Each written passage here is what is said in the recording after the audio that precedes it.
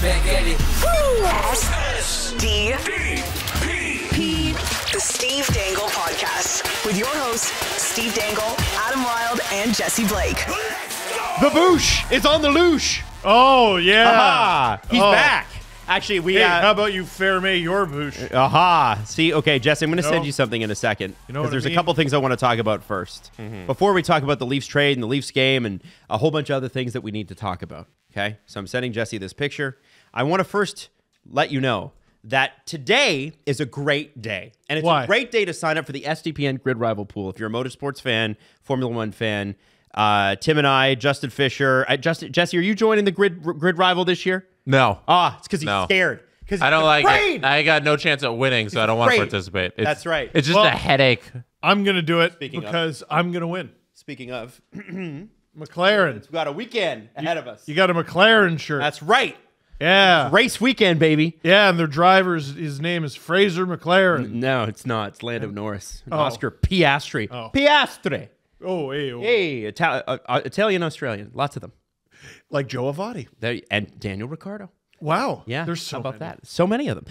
So join that. Also, the SDP VIP episode. When did you have it drop? It was like 2 a.m. or something this morning? No, it drops at like midnight on whatever Friday. It drops that on Friday. There so you go. whenever Friday starts. So it's up, and if you want to subscribe, you get 30 days. On most platforms, you get like a 30-day trial, which is pretty cool. I think on YouTube, was it? No, that's Apple gives you 30 on days. YouTube. If you're a YouTube Premium subscriber already, if you sign up for a membership, it comes with a 30-day free trial. On Apple Podcasts, you get a 14-day free trial, and on Spotify, the first episode is free. There you go. Got it. And that's up to the platforms. We don't decide that. They decide that stuff. But anyway, long story short, sign up to be an SDP VIP. It's $4 a month. It supports the company, small business, tough times. Really, really would appreciate your support. Also, the content's great. I get a lot of tweets and emails and stuff about like, hey, how do I join and all that stuff? And so we've made it super easy. It's in the description of this podcast you're listening to. There's a link to YouTube, to Apple, to Spotify. Click whichever one you want. It is right there. And so, too, is we'll put our GridRival link in there, too. Can we do that? Oh, maybe. Yeah. And also, We'll there's see. prizes this year for first, second, and third. We got some gift cards from Shop Race Canada, so you can buy cool cars, baby. Yeah. Real full car. No, just the diecast one. You get to give Steve a hug. Yeah, you get to give Steve a nice hug. If you're the champion, you get to drive to Ajax and give Steve a hug. Steve gives you a little kiss on the forehead. I got great forehead kisses. Do you? Yeah. Okay. Well, it's one of the skills you acquire with a 5-foot-tall wife. That's true. Good point. Good point. Now, Jesse, can we bring up this tweet? It's ready. Our boy Elliot Coates. It's not ready. Oh, my goodness. It's not ready because not Jesse ready! didn't plug in. I want to shout out Elliot Coates, though, because Elliot made an investment, Steve. Yeah? Yeah. And sometimes you got to make an investment in yourself. And sometimes people will say, you're crazy for making this investment. What a silly idea. Why would you do that? Did he spend $40,000 on a photo of a monkey smoking a cigarette? No, he did not. No? He spent a lot less than that. Oh. And I think he got a lot more for his money. Are we ready to show Elliot? Now it is working. There we go. Elliot said, everybody said I was crazy for buying a Lyubushkin jersey, but here we're back, baby. Ah! Yo, that's incredible. So he got a Lyubushkin jersey the first time he was on the team, and he's got it back. Right. That's got to be such a good feeling. You're walking around, you have a jersey for someone who's not on the team anymore, and then they get him back. It's like somebody who bought a Brad Boys jersey in 2002. Yeah, And then I in knew it. 2017, they're like, this is my year. Yeah. Here's what I was trying to figure out. When was the last time the Leafs traded for a player twice? Not signed them twice, not signed them once and traded for them, signed them. Sounds like there's a good video in here. There could be. It's not Roman Polak, right? Can't be Roman And Polak. it's not Daniel Winnick. They traded away twice. They traded away twice. Got back twice. Yannick Perreault? Oh. See, did they draft him, though? So they drafted him. Let me look. And then they traded, because remember, they got rid of most of their draft picks. Always? Always. And Forever? then- They still do that. But they traded for Yannick Perreault and his weird visor. His cool visor. His visor went past his chin. I was like, just put a face mask on, man. Who are we kidding? Helped him win faceoffs. And they got him, and he scored like a big goal against Philadelphia in like 1998 or something. And then they got him again going into the trade deadline like 2007 or something. You know what? Okay. He was drafted by the Leafs in 1991, played 13 games. Then he went to the LA Kings for a few years. The Leafs it looks like they traded for him mid-season, 98-99. And then they got him back mid-season, 2006-07 from the Arizona Coyotes. Ha, I remember that go. verbatim. That's like the first time. Hot damn.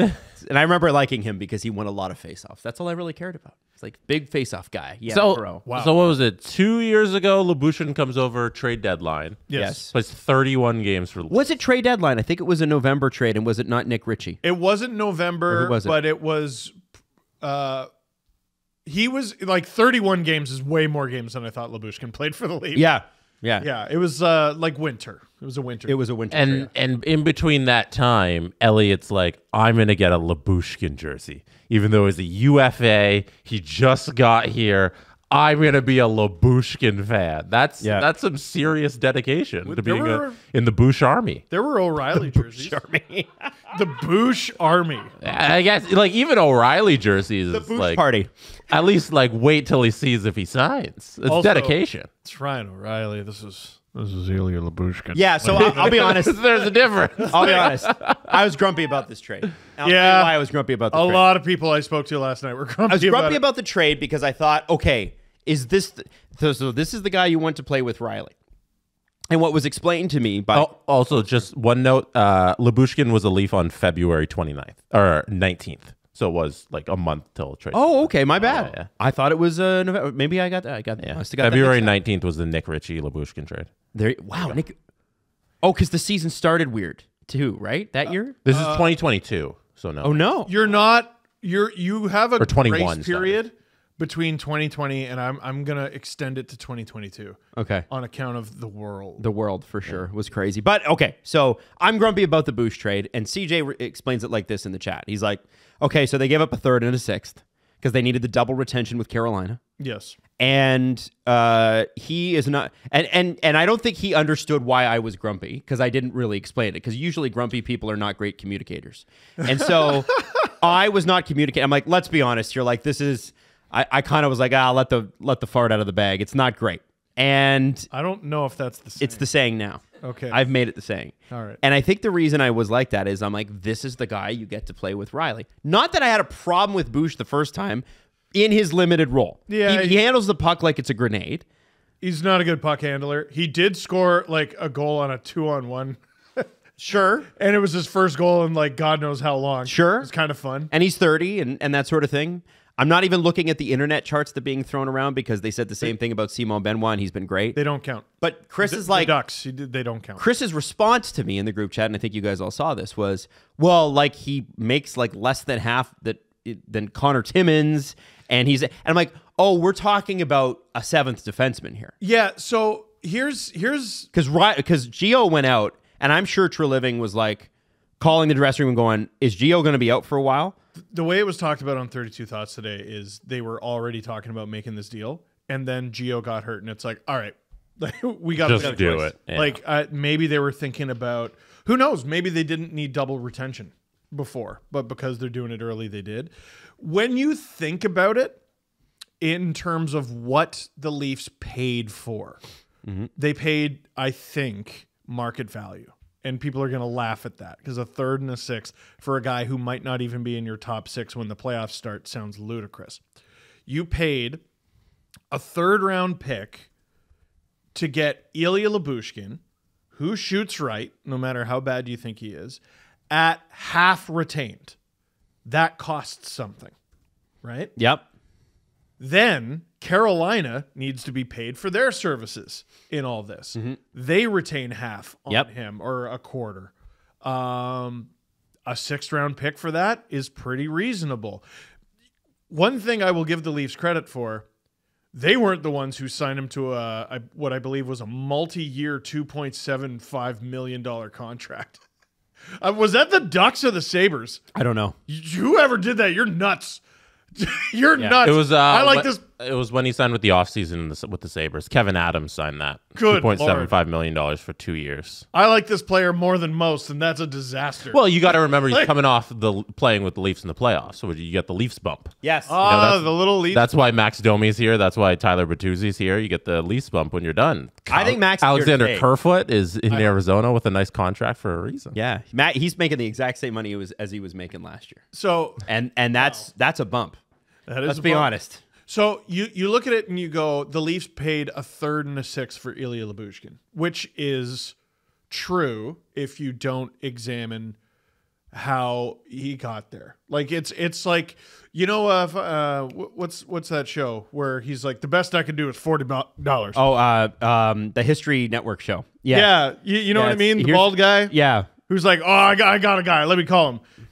He's the best coin expert in the state. Mm-hmm. Oh, he's the best antique nutcracker guy in all of Pawn Stars, isn't Wyoming. it? Yeah, Pawn Stars. He's got costs, you know. So the Ducks and the Hurricanes are like, well, yes, it's Ilya Lyubushkin, but I got costs, right? Then there's the really funny conspiracy theory that the Hurricanes helped facilitate the deal because the Leafs are in the Eastern Conference. They're going to be in the playoffs, and they wanted to help the Leafs get worse.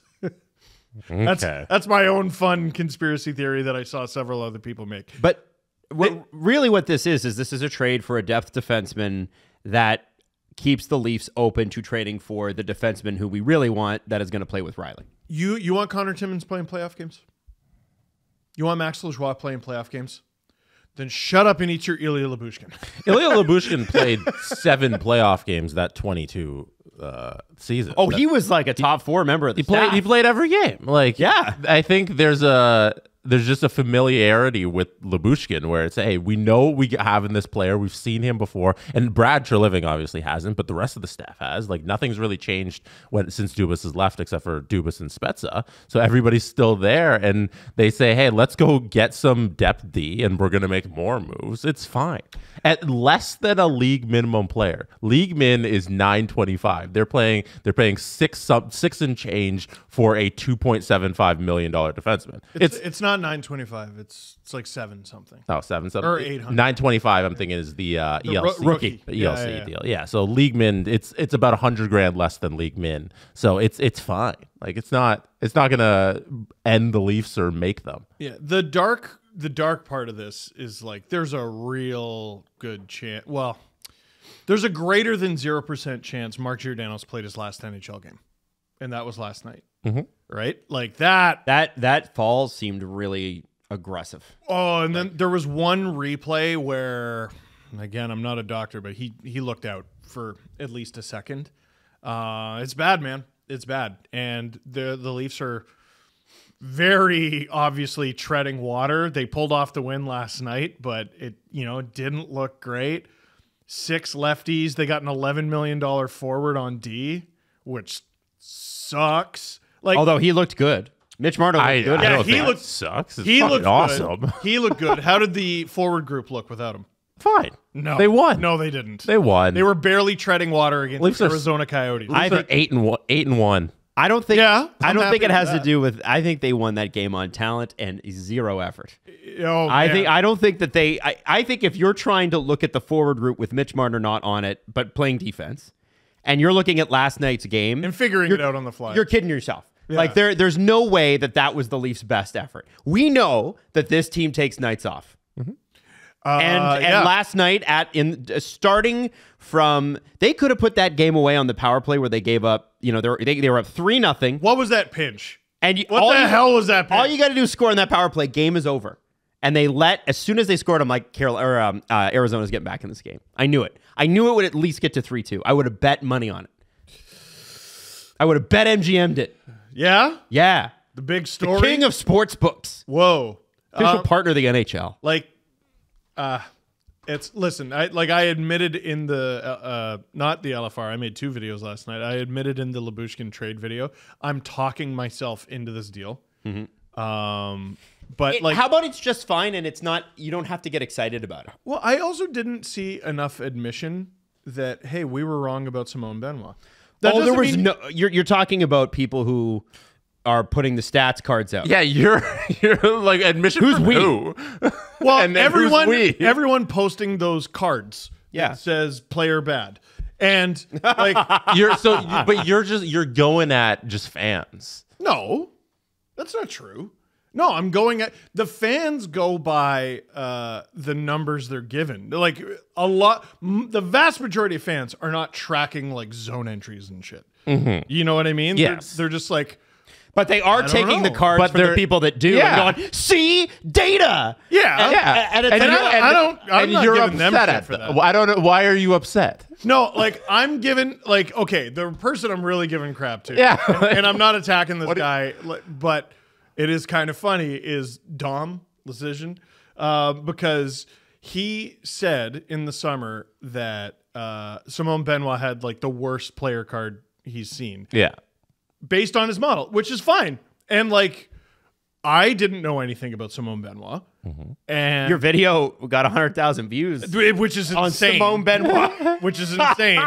And everyone's like, well, I guess he sucks. I had people reach out to me when that signing was made, and they're like, that is not an NHL player, like at all. And like, they weren't talking about numbers or nothing. They were just like, I've seen him play, he can't play. And So do you because remember- people were wrong about Simone Benoit during the summer, that we should all hold back judgment on Ilya Lyubushkin. well, let's just acknowledge that we can be wrong, and that, dude, I said this long before the Leafs were going after Ilya Lyubushkin. Numbers with the worst teams in the league, namely the Ducks, they don't count. They're such a sad sack piece of garbage that they don't count. Have you seen the complete black hole of joy that team plays with and has played with? You're talking for about the couple Ducks. years? The Ducks, right? They're Yeah, that's what miserable. it Yeah, flavorless, strategyless, Oh garbage. my God. Terrible. The church wafer of hockey teams right now. They'll give you a Michigan goal every 2-3 months and then dick all otherwise. And you know what you got to do? Trade the guy that scores the Michigan goal. You got to do that because that will, I don't know. That's, you know what? A little bit of sugar on the wafer helps. You know what? Take away the sugar. If you're going to eat garbage, it might as well be healthy for you. Here you go. I don't know. The difference between Benoit and Lyubushkin is there is a longer track record of Lyubushkin not being very good at this. I also look at his career and I go, man, that guy's got to get a better agent. He keeps playing for shitty teams. And then I look at his $2.75 million contract and I'm like, maybe he's got a good one. They need guys. They need guys desperately, and they need guys at this number because they want to carry 3 goalies lest they lose Martin Jones and then be stuck in a bad situation. And I don't even know if they have the space to like call up a Max Lajoie. They or don't. Marshall Rafai. Currently, as of this morning, they're one contract over the 23-man limit. I forgot to mention that in the video. I've never seen that before. Yeah, so what'll happen is Giordano will go in LTIR. Yeah. That is Very easy fix. Yeah, that's a difficult one because, like, he got a head injury last night, according to the Leafs. That's their words, not mine. How soon after an injury that doesn't involve, like, a broken bone can you put someone on LTIR? I actually don't know the answer to that. Or can you put him on IR immediately and then retroactively goes on LTIR? I think that's probably Yeah. You can put somebody on IR, and at any moment you could regroup and put them on LTIR. Like, he's injured. We're not seeing him anytime. Yeah. And I think it's interesting that it's probably his last game because I don't know. Like, if they get to the playoffs, Might be. I didn't think Giordano had a fit in this lineup like since he's been out. Yeah. He's been playing well. And then you see what happens last night. I think it's about time to call it a career. It's been a really good one, and so it's not like tragic. It's not sad. He's played in the league for so long. He's the oldest player in the league, right, this year, And last. and last year. But it's sad to see him go out like this. Well, I would like his, it- His father passes. He plays 2 games, gets injured in the second one, and that might be it. Yeah. It is brutal. I'm hoping for this. The Leafs go on a deep playoff run. They got a couple injuries in the back end, and there's rumors like CJ. Well, Mark Giordano could come back. Is great. That's great. Yeah, Mark Giordano could come back, and then he comes out 40 years old, and it's April or May. If the Leafs and then he are- scores the opener. If the Leafs are in the conference finals, I don't think Mark Giordano should be shoehorned into the lineup. I think they would have figured out their defense by then. No, I don't know. Like, who are we taking out? Boosh? Well, if somebody was injured, that's what I'm saying. Sure. But I agree with you, Jesse. Like, we talked about this Monday, I think. It's like, Yeah. okay, Giordano's back, and that's cool, but like, defenses looked really good without him. And then, of course, Sheldon goes and dresses 6 left D, and it was unfortunately, and this is not his fault, they used it on the broadcast as, here's the issue that you have when you run into left D, like this many left D, and it was a Giordano pass, backhand pass in his own zone. You really see it, eh? You do. You You really do notice it. And it's because the NHL is so quick and these players have no time and somebody's all over you. So, yeah, I think you got to I think this eliminates that problem. It's good to have a right shot D in there. It is going to be hilarious once Liljegren is fully back to see, Liljegren and Brody and McCabe and Benoit and then Riley Lyubushkin. I think is going to be It's going to be awesome. Can we live with Riley Lyubushkin for a friggin' week? Yeah, I think I can. Yeah, I can be. Like literally a week. Like if CJ is to be believed, which I don't know. No, he seems to be pretty knowledgeable. They're out there trying to get somebody else, somebody not just else, somebody better, right? If that's the case, Riley and Lyubushkin are going to be paired together for what I think might be 4 games.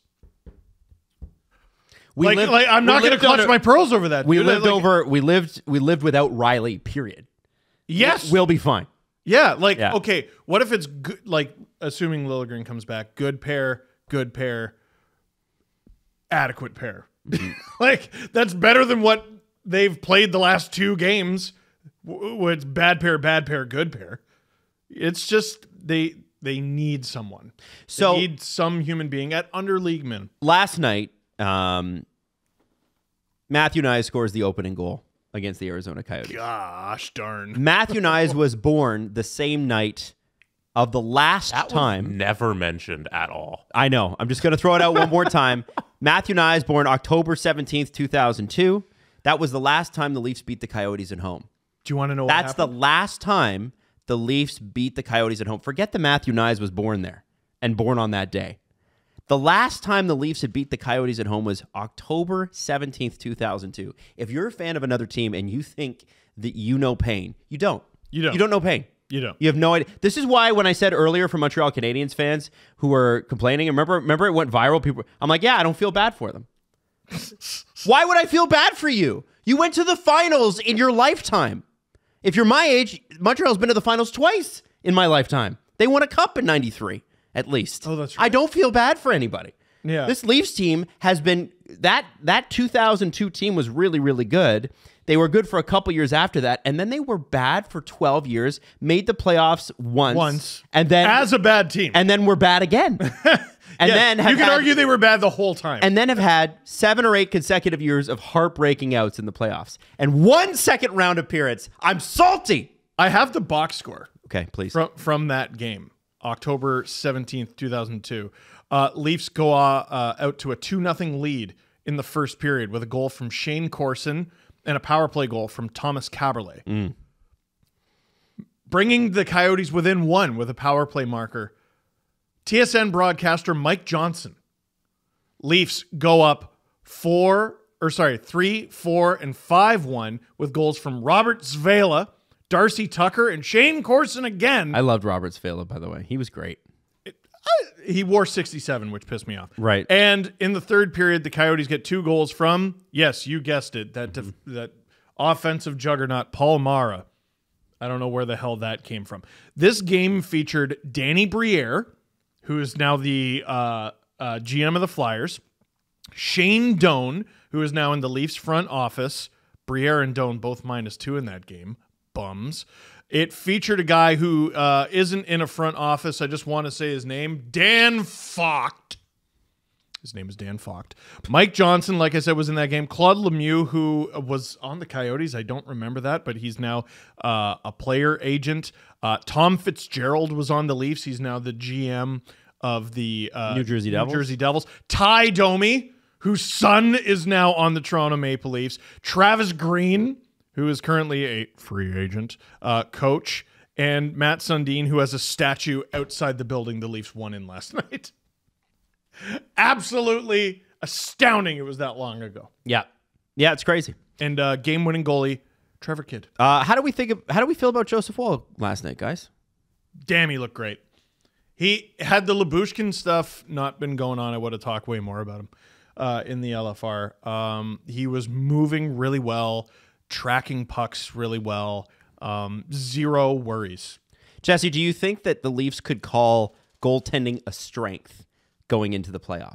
That's an interesting question. I would say a strength in numbers for sure, because I don't think a lot of teams have 3 NHL goalies that they can run out there at any moment. I think that was something that was really beneficial to the Vegas Golden Knights at the end of last year, where they could rotate through goalies. And Like Aiden Hill started the season as goalie like 4 and ends up winning the Stanley Cup for them, and now look at him go now. But I think just if they're able to hold on to Martin Jones, just strength in numbers for the Leafs, like it's gonna work out well for them. I like the fact that they're going to try to go for it. What this does mean, though, is it's likely that because right now Connor Timmins is on IR, he can go down, but they would still be over, and they would have to waive him. Nick Robertson's the guy. Robertson, it's you bring back Jarnkrok and then you send down Nick Robertson, and then it doesn't matter after the trade deadline, right? After the trade deadline, you could have as many people on your roster as you want, as long as it fits under the salary cap, which it won't. So with Giordano on IR, it might. Yeah. Well, so Giordano's going to go on IR. Timmins is probably going to come off of, and you could waive Timmins, and you can waive him. He and makes send $1.1 million. Then Jarnkrok comes back. Mm-hmm. Which a lot of people are forgetting. Yeah, and people were like, "Oh, maybe they should just trade him." I'm like, "Do you not remember how useful Kelly Jarnkrok is?" That is just not going to happen. Yeah, Jarnkrok is very useful.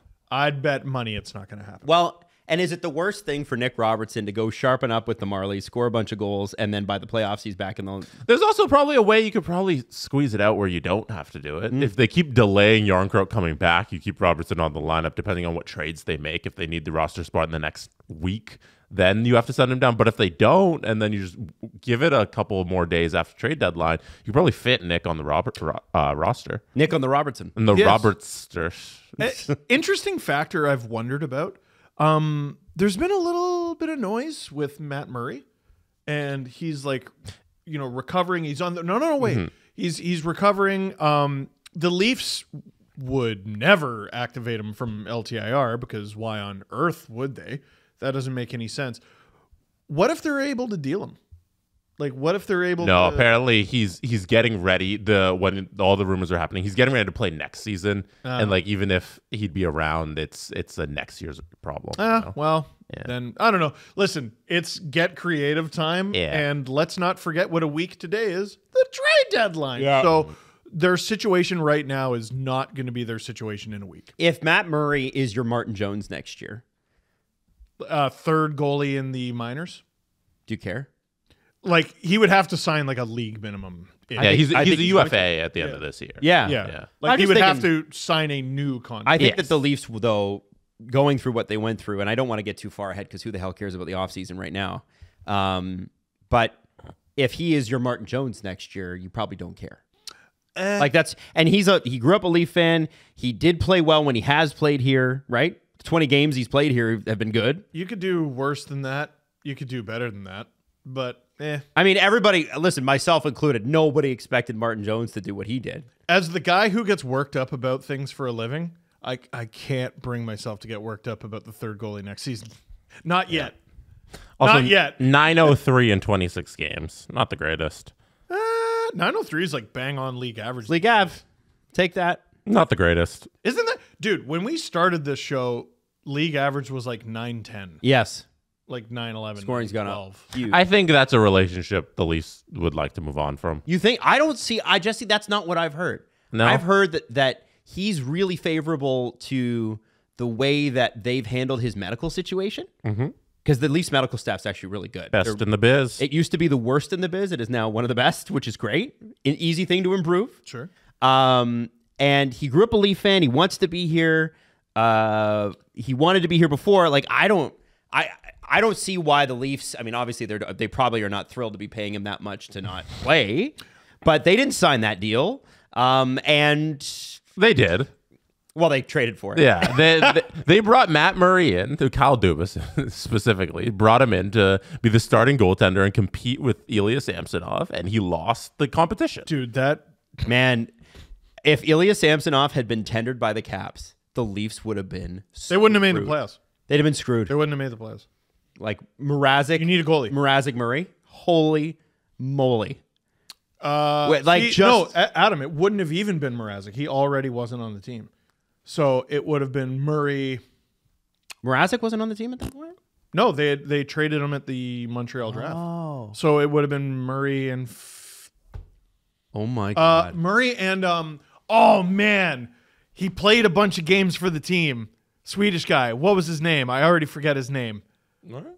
Like goalie? Yeah, I already forget. that's how little. When I think Swedish goalie, I think Gustafsson because Jesse has the jersey. I do. I'm losing my mind. I'm losing my mind. Who are you Oh, thinking about? I know who you're talking about. You know who I'm talking about, right? He's like 27, 28 now, but he was 25 at the time. Something What like year that. are you? What are you thinking? 21, 22, I think. Again, we get a pass for that. Yeah. Do I have to look it up? I'm looking it up. Yeah. He played games for the Leafs last year. I'm almost positive. Eric Shalgren? Yeah. Eric Shalgren. That's who. Eric Shell. No, it literally would have been Murray Shalgren.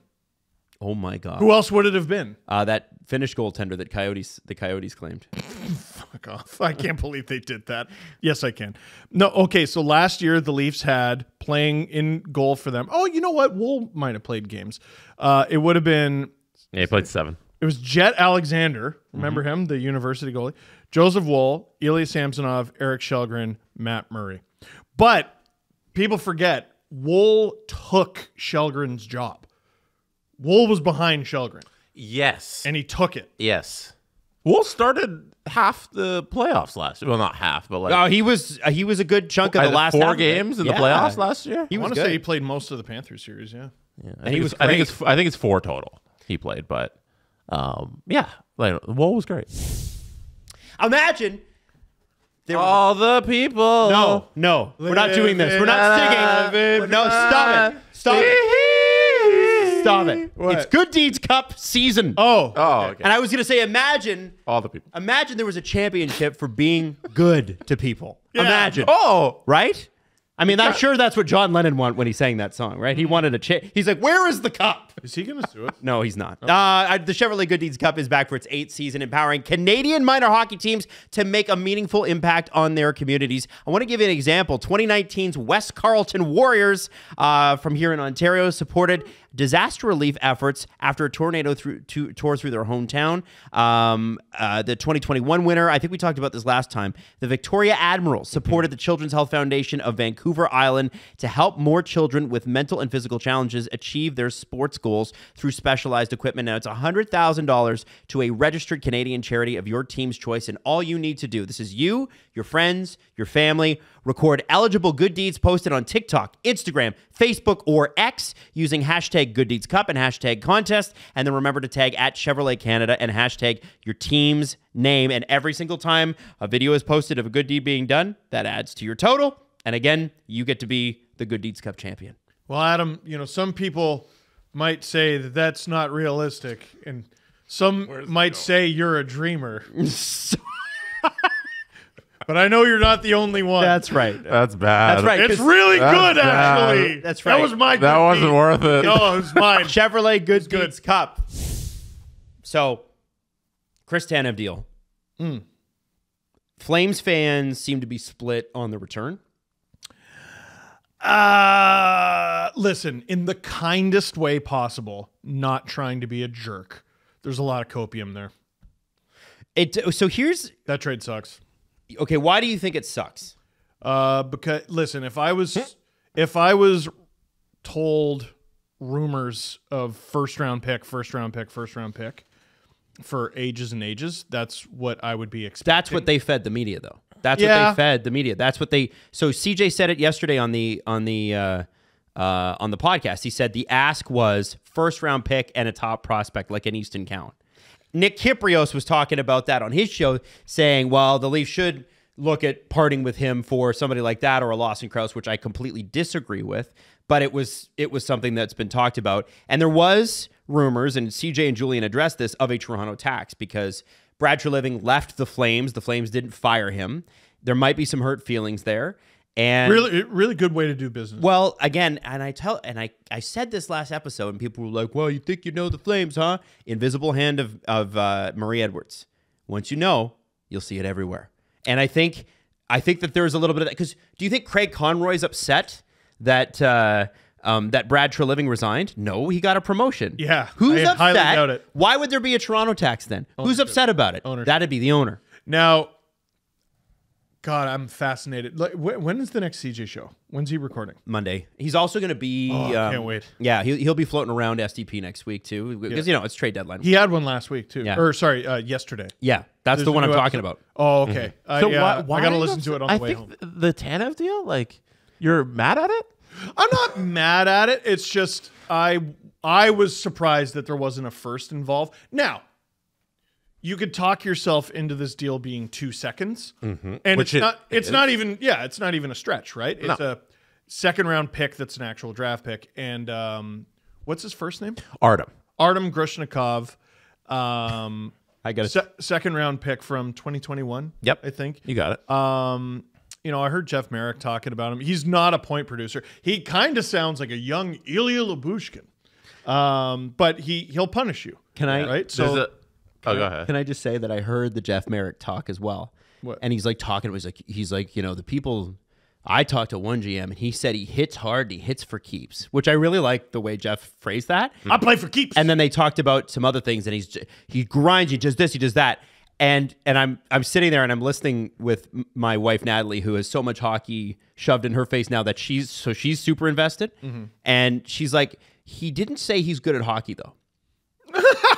Nobody's talking about this kid like he's good at hockey. So I reached out to Scott Wheeler about it. Yeah, but you know how silly it would sound if he was just like, oh, he's good at hockey. Yeah, I think he's describing the qualities of the player, and you take those attributes. Here's what Scott said. Sure. Really smooth skater, good defensively, developing game with the puck, but not a strength. Projects to be a 6-7 if all goes well. He's number 10 on my Stars prospects, probably somewhere between 11 and 15 on a Flames pool. Good. And really, for a expiring 34-year-old defenseman with injury history who's been healthy lately, Yes. fair. But I also think that shows that the market that the Flames were trying to create for Chris Tanev just wasn't there. Yeah, and I think people are ignoring the context. Anybody who's really unhappy with the deal, you're ignoring the context around it. They weren't gonna. This was the price that everybody's willing to pay. It's a second. Clearly, the first was, hey, this is what we want, but it's not available. He's a UFA. He's old. There's an injury history there where you got to try and make this deal before he gets injured. If you're not going to hold him out of the lineup, and you got a prospect that they're very happy about because apparently the Flames have a lot of offensive defensemen in their system. They just want to supplant that with some guys who are more focused on defense, Nothing which they wrong got. with that. Nope. And a second round pick is still a second round pick, which is significant. Like, I think it's nice work by Conroy. I have no problem with it. It's not bad. Yeah. It's not bad. You're not going to get they have all these players available, and you're not going to get a first rounder for all of them. Exactly. And your first rounder is coming from Hannafin. Yeah. And Well, CJ if they trade him. CJ was talking about how you can't leave everything to the last day because you can't Yeah. be doing all of them on one day. You got to make them deals, and they've been doing that. The last couple of weeks, they've already sent out a couple guys, and then now this is the next domino, and it wasn't going to wait till the 8th to do it. And Yeah. I don't mind it at all. I will say this. There was some criticism at the time when the Flames traded Zadorov, and we were like, oh, man, wait to the deadline. You're going to get this. You're going to get... Well, we already know that's probably not the case. They weren't going to get all that. And now we're a week ahead of the deadline. They've traded Tanev. They've traded Lindholm.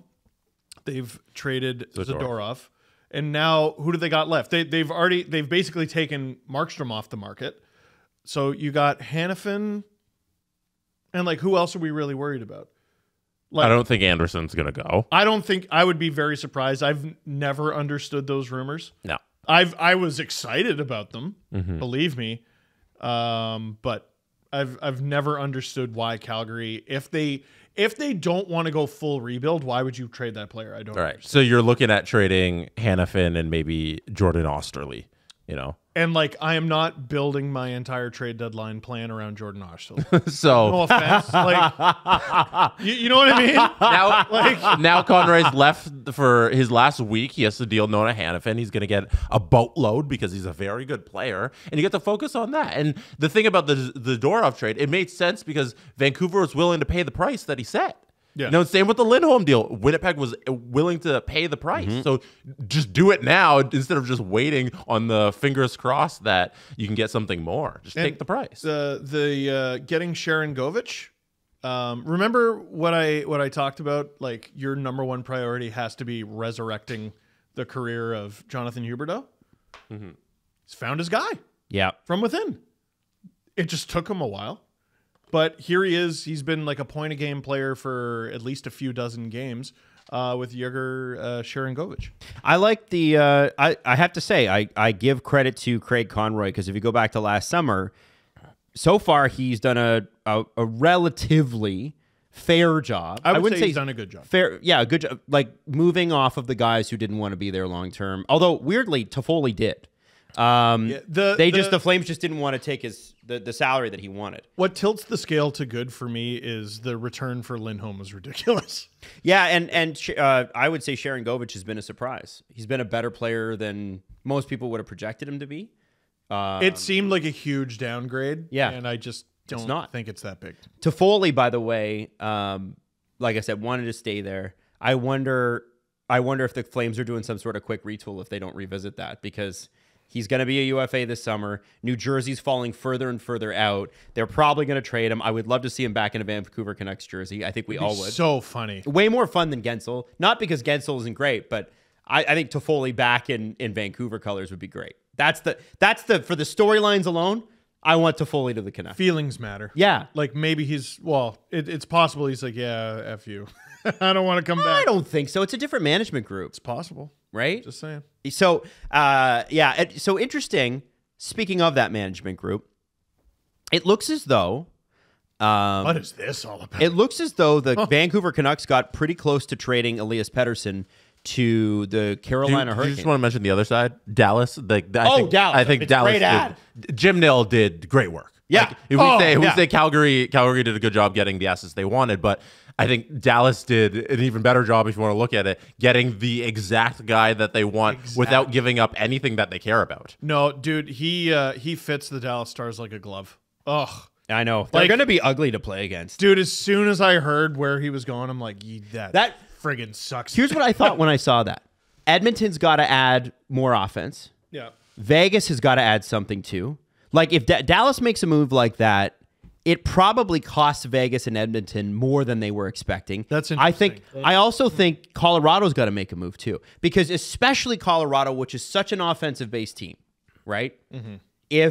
And Dallas, which has been high scoring and less defensive since their Stanley Cup run, they still are pretty strong on defense. They're kind of punishing, and they're going to score a bunch now. Like, they are, I would say Dallas looks a lot like the Colorado Avalanche team that won the Cup. Mm-hmm. Ooh, oh my God! Please send this to Drew. He's gonna be mad. Don't let him hear that. But he would even he would admit Colorado has one extraordinarily effective line and three others that really need a little bit of help. And their defense is still very good. Yes. What I would say is Colorado won the Cup with like a pretty mobile decor. Mm-hmm. They had Josh Manson, who they were like, "You're our default fight Patrick Maroon guy." And everyone else, you just sort of skate around with the puck. Whereas I think Dallas is more emulating what Vegas did last year. The defenders they have are huge. They are. Almost all of them are over 6 foot. There's some real heavy boys on there too. Something worth mentioning too. If you're Dallas and you're Jim Nill, and you find out who Colorado, who Edmonton, who Vancouver, or who the Golden Knights are in on, you have a first-round pick this year and next year to say, why don't we block that trade and just take whoever they want? Because they do that. They do that from time to time. And so, like, teams do that. Shenaniganery. Absolutely. Absolutely. So the great thing about what Jim Nill pulled off is that first-round pick is a Dallas Stars first-round pick. And if there's ever a year to get off your first-round pick for Dallas, this would be the one. I don't know where their weakness is. Like, what are you going to go get? Do you need a weakness, or can you just give yourself a strength? Doesn't matter. For me right now with the Dallas Stars, what they've gotten out of Logan Stankoven, who they just loaned back They to Texas. already got a trade deadline acquisition. Like their own player. Dude's got 4 career NHL games. He's got 4 points, 3 goals, 1 assist. 5'2". He's literally like the two people that are most hyped coming into the NHL right now are the complete opposite ends of the height spectrum. We got 6'8" Matt Rempe taking over the world, and then we got Logan, who's 4'11", just being the best center in the league. There's a great photo of Stankoven in a goal celebration circle, and I'm like, is he really short or are the Dallas Stars huge? And it turns out the answer is yes. Yes. The answer is definitively yes. So the NHL's moving bigger again. Oh yeah, dude, I love these this cycles on the show years ago. They're going little fast offense, and the market inefficiency is going to become huge guys who can do stuff. That's the key. They got to be able to do stuff. The NHL moved off of huge guys who can't do stuff. And then I think we overcorrected because we thought all huge guys couldn't do stuff. Yes. Or the huge guys got better. Well, they did. The huge guys were like, okay, I can't just be huge. I got to be able to do ridiculous stuff. And like Quentin Byfield should not be able to do that shit. Quentin Byfield should not be Thompson able. last year. Man, He's hurt. He'll be back. Oh yeah, Tage Thompson. There's a good one. He'll be back. Like in growing up, they would have never allowed Tage Thompson to be. They'd be like, "That's nice. You play defense. Yes. That's great." Like they would have nipped that in the bud when he was 12 years old. Yep. Hey, Have you considered defense? why are you practicing face-offs? And you shoot right? Get back there. So there's 2 little plays that Stankoven's had over the last couple of games that have been like really stood out to all the hockey nerds. And they're right to be so hyped about it, and I am as well. There's this one play against the Jets where he comes into the zone, and you see how relentless he is as this little guy running around the ice. Here, Maddie, bring this off. I'll just play it one time. Number is he? So I don't need to tell you who he is here. Right. So you're gonna watch him enter the zone. You're gonna see this little bee buzz around at the top and just generate scoring chances. Sorry, is he that tiny Timbits player at the blue line? Watch this. Watch. Put this on the screen. That's There he we're is watching coming in. Look how quick he is. Comes through the top. Wyatt Johnson gets a shot on goal here. And watch him out front. He's just controlling the play. I don't know who he's up against here, but this is the screenshot we can pull. I think the Undertaker. Look who he's battling out in front to create this goal. Everybody on the ice is bigger than him. That's the thing. It's like he's out there. Every single person who plays hockey is bigger than him, but he's getting position against all of these big guys and creating a goal out in front. It's the garbage goal that you fight for in front of the net, except he's the tiniest human and he's able to fight everybody for this goal. It's impressive stuff. With the Texas Stars this year, he has 57 points in 47 games. With the Dallas Stars, also in Texas, but not the Texas Stars. 3 goals, 1 assist in 4 games. So he's got a point a game. And as I said, this morning he was loaned back to the Texas Stars. Was he? Yes. And the reason for that is because I think the Chris Tanev thing, he was the odd man out. What a crazy cup of coffee. 3 goals in 4 games. Well, and he'll be back. Yeah. Give him a week. I called him a center earlier, but he's been on the wing of the Wyatt Johnson, Jamie Benn line, and the 3 of them look just incredible together. I just wanted to say 47 points in 57 games, like you said, but he just turned 21. Like to do that as a 20-year-old in the A is really, really, really, really friggin' good. Yep. This is a great player, man. Yep. Great. Oh, the Dallas Stars, man. They're then so pesky. This little pickpocket is from the other angle. Is there any way to put it up on the screen? Look at this. No. I'm gonna have just $5 billion? freeze frame it, and we're just gonna see the way. Who's that just... giant he's taking down? Oof. Who's that enormous person? Can we put that up? Is that Morgan Barron? Put that one up there. He's so little. Oh my gosh. Comes out of nowhere, right from behind, pickpockets the puck, turns it around, creates a little scoring chance for Wyatt Johnson out front. No, it's fabulous stuff. I forget where I was going next. Got him in the gloves. You 2 guys minutes. know? You're going to Vancouver. But then yes. because I want to talk about the other side of the trade too. Yeah. Pettersson to Carolina almost happened, and it has apparently triggered. Pettersson Pettersson to say, you know what, I will talk extension. Now, because he didn't want to negotiate in season. And I'm obviously, how would you want to leave this Vancouver Canucks team that's looking so good, right? This might be the story of the deadline. That if he resigns. Now, there has been movement in that they're talking, but I think the way it was framed was that there was a deal imminent. And from what we know, there isn't thus far, but that can change. One phone call can change that. The Canucks have been in first place basically the entire year. They're good. They're a good hockey team. They have been playing their worst hockey and getting their worst results of the season. And this story is looming, and this story is big.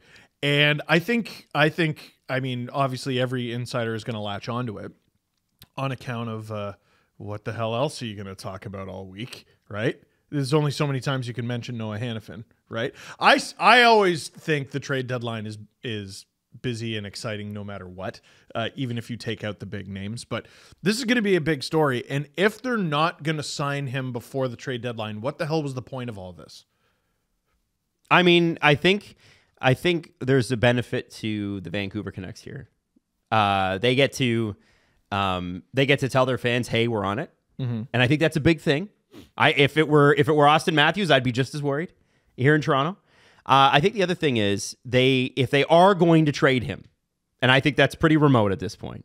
If they are going to trade him, his price just went up because we're already talking to him about an extension. And I wonder, his trade price or his contract trade price. Okay. His trade price. And I wonder what that deal would have looked like. No one seems to know. However, Marty Nietzsche's is like the rumored centerpiece. He's pretty good. I saw a few people say Sebastian Aho, and I don't think so. I know it's been legal in Canada for several years, but maybe layoff. Not a chance. I think it's interesting though. What is going to be interesting for me is the term. Vancouver, I think the split here is going to come down to maybe not the money in, but we talked last episode about what if he just took a 3-year deal?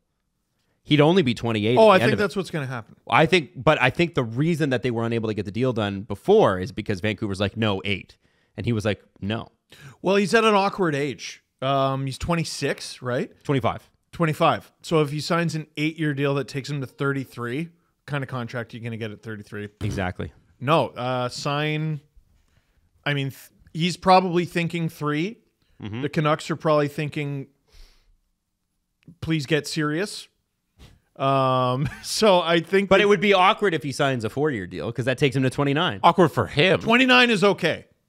You're not going to get an 8-year deal at 29, are you? You bet your ass you Awkward for him or awkward for the Canucks? Awkward for him.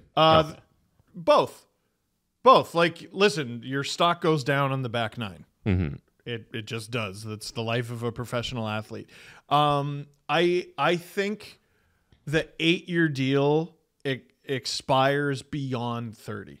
So if this next contract takes him to 30 years old, he has a chance of getting an 8-year deal. But then beyond that, when Matthews signed his 5-year deal, everyone talked about why the hell would the Leafs do that? But we know exactly why Matthews would do that. It's following the more NBA-style model of, well, it's a salary cap league. The cap is going up, so I'm going to sign short-term, continue to play well, short-term, bigger money, short-term, bigger money. LeBron signs how many contracts has LeBron signed in his career? A lot. Is it double digits? It's like every year. Yeah. You want to be signing as many contracts as you can because the salary cap keeps going up. So you want to take advantage of the higher salary cap because you get a higher percentage. Yeah. And a player like William Nylander, hey, well, why would I sign 8 years? You're going to give me how much? Tell you what, let me sign on that dotted line. That contract's going to cover any bump you would get under the salary cap. $92 million. I'll make it work. Yeah. And Pettersson, I think, can ask for more than that. If he signs he could sign 11 times 3. And I really don't think any Canucks fan should complain about that. Yes, it's 3 years. Yep. 11's a lot less than a player like Pettersson should be making as a free agent, in my opinion. Well, what about after 3 years? Well, How much will you care if you win the Stanley Cup this year? Yeah, it's not about the with these negotiations. I hate that kind of thinking when you're like, what about 8 years from now when that contract expires? I'm like, well, what if we win? The Canucks haven't had a chance to win the Cup this good in 13 years. To quote Dave Nonis, who cares about the last 3 years of this deal? Who cares about the last 3 years of this 3-year deal? This sage, Dave Nonis. You just need an answer, I think. Yeah, I don't think you need an answer in season, though. Do you think public pressure is the only reason that they started negotiating again? Yes. The fact that it's been a media storm in Vancouver around this contract is the reason that Pettersson's like, okay, I guess you can talk to my agent. I'm guessing this is starting to interfere with their trade deadline plans, because you got to plan for the future. And how the hell do you do that when, like, one of the cornerstones of your franchise, you have no idea? Can't commit. Yeah. Like, you need an answer there. So, his power move was, I'm not negotiating in season, and I'm simply going to get ridiculous stats. And the Canucks' power move was, I will say this. I believe Elias Pettersson a lot more than I believe the Vancouver Canucks. I believe Pettersson's willingness to wait and Pettersson's willingness to leave. They're not trading him to the Hurricanes. Yeah. I think that's an enormous bluff. I don't think like that was going to happen in this season. Like, I think even in the offseason, maybe you're starting a conversation for, say it just went sideways, the negotiations, and you need a trade partner in August, but it's not happening anytime soon. Yeah. Hey guys, we don't have Elias Pettersson, but we do have Jesperi Kotkaniemi. Get out of my face. That's not happening. And Frederick Anderson. And and we sent Demko back the other way. And Quinn Hughes. Yeah. Why not? Why stop there? Just give them all to Carolina. I just don't believe that. And like the fact that, like, when Freeds dropped it the other day, I was like, "But okay, back up. You need to don't present that to me like I'm supposed to already know what you're talking about. That's brand new information." Right. I believe that calls were made. I believe all of that is genuine. Do I believe they were ever going to pull the trigger on it? No, not a chance. Interesting. I wonder how Carolina feels about that, because in a sense, you've just used them as a negotiation ploy. I think they're getting to the front of the line if there's anything that goes wrong. There's nothing wrong with having a conversation. Yeah. Well, if you're in an NHL front office, I'll ask the question I always ask. What do you do all day? Just stuff like this. Yeah, like, is it a waste of time? Like, I think it's an interesting thought exercise. Mm-hmm. And in the process of talking about Pettersson, I'm sure you talked about a bunch of other stuff. And who knows, maybe you got some useful information. I don't know. If I'm the owner of the Carolina Hurricanes and I got all this money and I own a bunch of private jets and I say, hey, I'm going to fund whatever political party I want, and then I hear my GM doesn't make a phone call to Vancouver and Elias Pettersson might be on the block, I'm upset. Oh, if you have a 5% pissed off chance. If you don't just call Jim Rutherford up or Patrick Allvin and be like, hey, what's going on here? Yeah. How can I get Pettersson? Do the Canucks, or sorry, not the Canucks, do the Hurricanes have as good as they are, do they have a player as good as Elias Pettersson? It's close. I don't think Aho's pretty good. Aho's pretty close. Aho's pretty good. He's pretty close. damn good. He's pretty close. He's not Pettersson. He's pretty close. He's on a friggin' wicked deal. Bergevin did them a huge favor. But like, you got it. Someone calls you with that, even though you know it's a bluff, you got to listen. You got to talk. But I don't think the Canucks on their end of it were ever going to do anything. What are you going to do? Go scout like another game? Like, have a conversation? Like, go talk to another GM? Yeah, let's go scout Elias Pettersson. I don't know his game. Also, I want to know why Carolina. I feel like Rutherford called his own stomping grounds going, hey, just in case, if we did do a deal, what would that look like? Because if it had been widely known that Elias Pettersson was available, if you're any team in the league, you make that call, don't you? The Canucks, I keep saying the Canucks. The Hurricanes, maybe more than any other team in the league. I'm like, that's a team that does their job. That's a team that makes phone calls. That's a team that tries things. They do make calls. Yeah, like they just seem to be in on everything. They're one of the busiest front offices out there. So that's why Carolina. Mm-hmm. And maybe you trust Carolina to shut up about it. That's exactly. I think there's maybe that, but I also think part of the reason I was thinking about the Pettersson thing, Carolina has had spectacular success in signing guys to deals that are, 5-10% below market. Mm-hmm. I wonder if Pettersson was thinking, well, no.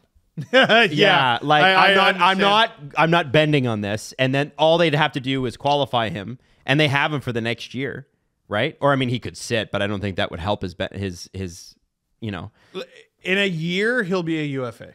Nothing's changing that, right? So Carolina can make that deal, and he can do the exact same thing to them that he's done to the Canucks, except this time it's higher stakes because he's a UFA instead of an RFA. But he wouldn't sit next season, is my point. No, I think any He would just play it deal out. that any team would make for Elias Pettersson would come with an extension. You're doing a bad job if you don't get an extension with the deal. They hadn't received permission to talk to his agent though about that. Who? Carolina. Yeah, because the deal wasn't real. Like I think we got to be a lot further down the Vancouver's going to trade Pettersson train than to get to the point where the other team's talking about an extension. Because if they're actually serious about trading him, let's say going into next year or something, because he doesn't want to be there, then you let teams talk to him. Then you get the sun and the moon for him because you can move him with the extension. Right. I'm going to put this out there that I think this came from the Canucks, because. Well, like, what's the incentive for the Hurricanes? So we were in on this. We were unsuccessful, and now all our players are like, was it us? Mm. Right? Yeah. This is a shitty day for the Carolina Hurricanes. Oh yeah. They're mad. Yeah. They got to be mad today. The Well, that's what Canucks, I was thinking. Like, maybe not so much. Like, wouldn't you be mad if you were thinking that maybe that's a possibility, and then you were negotiated? You were used as a pawn. I don't know. It's always fun to think about where the leaks come from. Like Friedman goes and he writes this little blurb on .ca about, hey, the Hurricanes had this deal, and it's like, okay, this sounds like the Canucks told him, or somebody within that organization told him, hey, this thing happened with the Hurricanes. Go write this, and then Pettersson looks bad because he doesn't want to talk, and now it's forcing Vancouver's hand. Now his agent gets to go back to Vancouver and be like, "What the hell? Let's talk. I don't want to get traded." All this kind of stuff. So if it all adds up and it points to one place, I think we know where it came from. It'll be brilliant if it works. Mm-hmm. It might work. The Calgary Flames. I do want to go back to them quickly because it's out there that the Flames are going to hang on to Markstrom because they don't want to send the wrong message. Yeah. Do you agree with that? They have played well of late. Been on a win streak. Yeah, he's not a UFA. Like, there's no rush to trade Markstrom. Whoa. Well, Jesse, that's a great point. Adam, what the hell did you just say? They don't want to send the wrong message? No, after that. They've been playing well? Gasp? You're finally on the Flames train? Oh, I'm not like, listen. That's what I said. There's the haves and the have-nots in the Western Conference. There is. Yeah. But no, if I was out here denying that they went on like a 5-game winning streak, would I? No. That would be super disingenuous. They are not on a 5-game winning streak. They have. It did not happen. In the last week. They are still 7 points behind the Nashville Predators. How have they lost ground? Well, because the Preds have been good. They've played 2 less games than the Preds, but that still doesn't make up for. God, that's so like. I feel bad for them. I mean, yes, they're 7-3-0 in their last 10, but the team they're facing or that they're playing is the team that didn't get to see you 8-2-0. So, to me, a Markstrom deal only makes sense if you get a goalie back, because your long-term plan with Dustin Wolf is obviously to not rush him. Sure. Right? So if you're completely pulling the rug on that situation, what are you doing? And like looking at some of the trades that have been made already, I don't think you're going to get a very good price for him anyway. Just hold on to him. Yeah. I don't understand. There's no urgency to move him. No. Yeah. Also, you did the thing again, Adam. They're on a 4-game winning streak, not a 5-game winning streak. Oh, shoot. Sorry. Way to go, stupid idiot. What a big dumb 2 episodes idiot. in a row. The Nashville Predators have won 7 straight, by the way. So the YouTube thing obviously worked. Yes, it did. Yes, it did. take things away Man. from equipment managers, deprive them of experiences. Well, we all know that a team who plays in Nashville will never get a chance to see a concert. Could never have fun again. No. I think the only place that would be more fun that would like interest somebody from Nashville is Vegas. Like, where else are you going to go where things are better for entertainment? Okay. Like, you got to be spoiled in Nashville. Nashville feels like a real place on earth. I think that's the difference. Yeah, Vegas is alien. Yeah, no, whenever I go to Vegas, I feel like I'm from a visiting planet. I get it. The Tennessee Titans are building a new stadium, and they're doing the most Nashville thing ever by, on top of it, they're building the world's largest rooftop bar.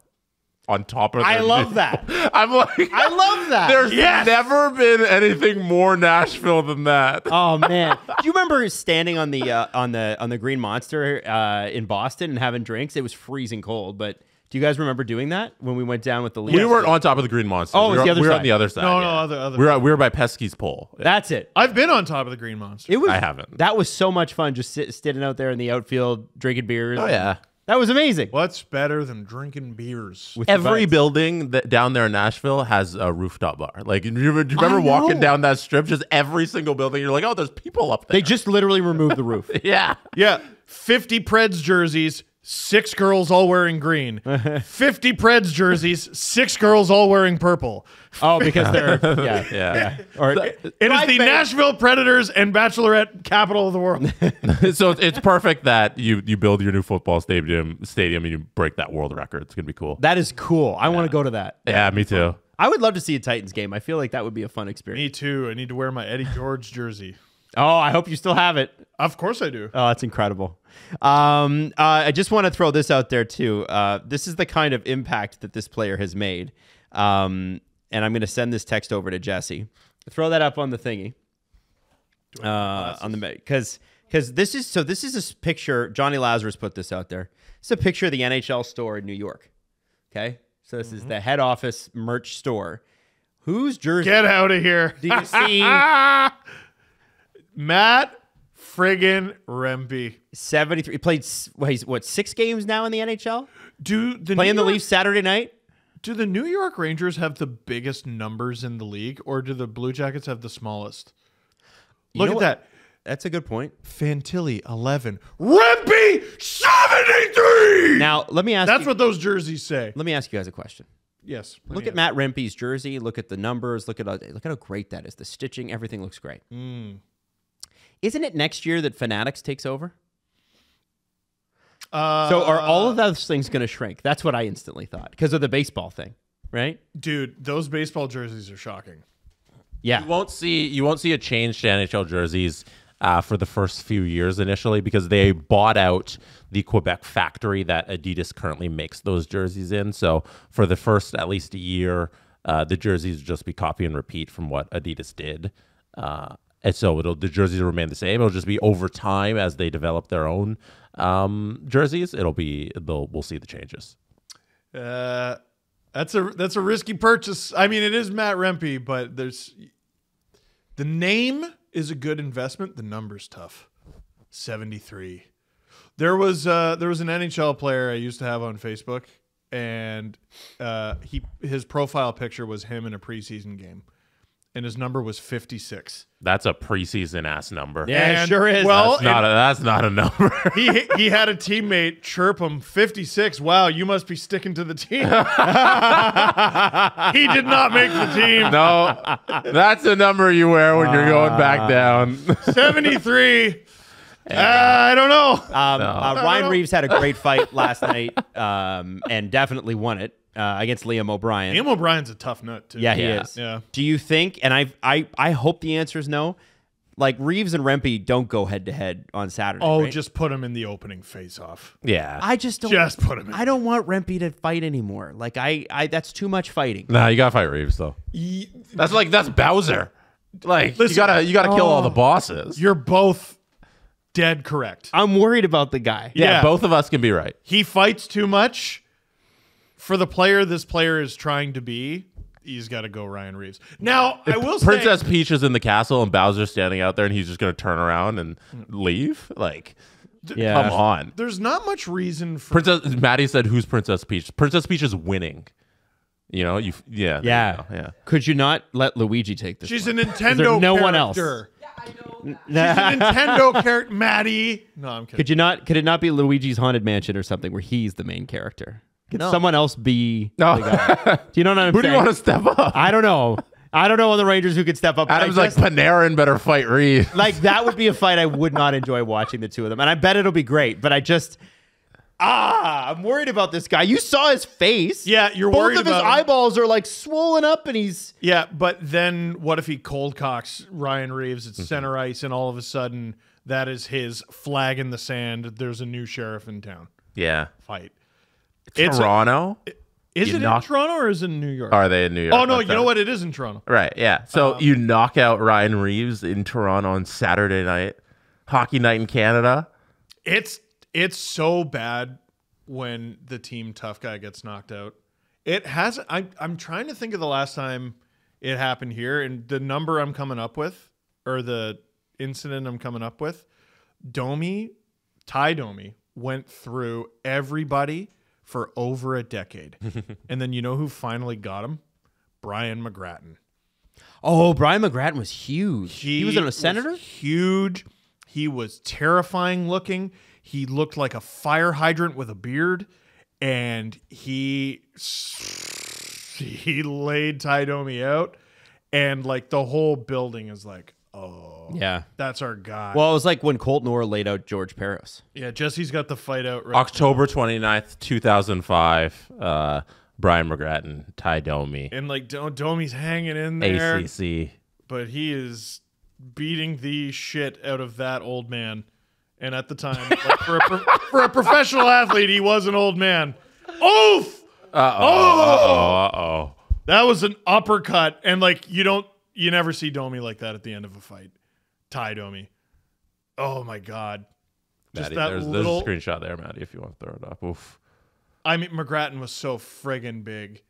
He was so friggin' big and so friggin' scary for so friggin' long. It's rare in these NHL fights you see a punch connect like that. Oh. Like that's yeah.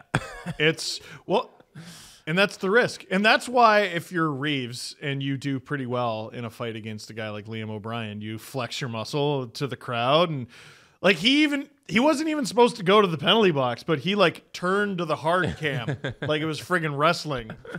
You know, like I know the main broadcast cam is over there. I'm going to point. Oh, I got to go. All right, I'm heading. the ref spun him around, walked him off. Yeah. He knew. Yeah.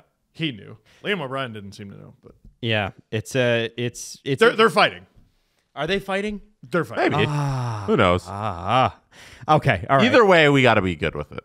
We haven't seen a fight between two players who have never played each other this obvious in a long time. What are you talking about? He just did it 4 times. No. Like, it's several days before the game. These two have never played each other, never interacted, and we're like, yeah, they're going. The opening face-off? You get it out of the way? I don't think those two people are going to be in the opening lineup. Yeah, but first period first period. for sure. I have a question for you guys. I might have. Since I mentioned to George Peros, who's had the most in-person hearings? Which team has had the most in-person hearings in the George Peros area? Toronto Maple Leafs. Leafs. Yeah. Known for their violence. Who's had the most suspended games in the George Peros era? Toronto Maple Leafs. Okay. Not Toronto. Does Shane Pinto's suspension count? No, because that wasn't a on-ice to player. Okay. Department That's player 41 safety. games. As Yeah. well. It's not the Leafs. It's not the Leafs. There was a 20-game suspension, and it's not the Flames. Capitals? Capitals. Tom Wilson. Tom Wilson, 20 Basically games. exclusively him. The Leafs are second. The number of total suspensions, so not game suspensions, just total suspensions, Leafs. is Leafs. Isn't that crazy? The Leafs have been suspended the most times since George Peros took over. The soft Leafs suspended the most times. Where's NHL head office? It's in Toronto.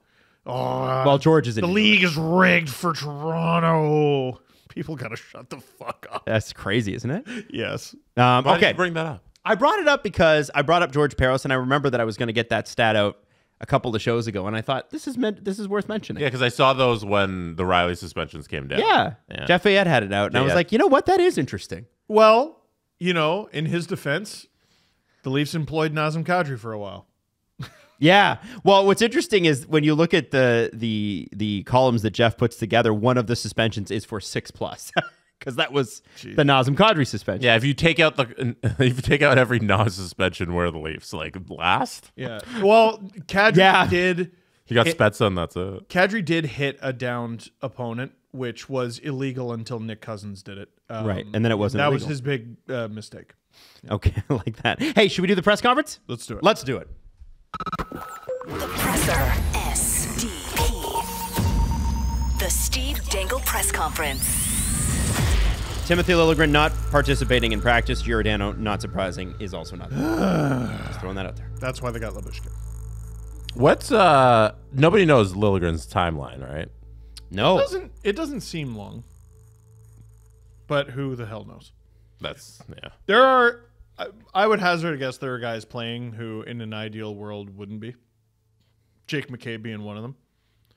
Not a game goes by where that guy does not get smashed directly in the nose.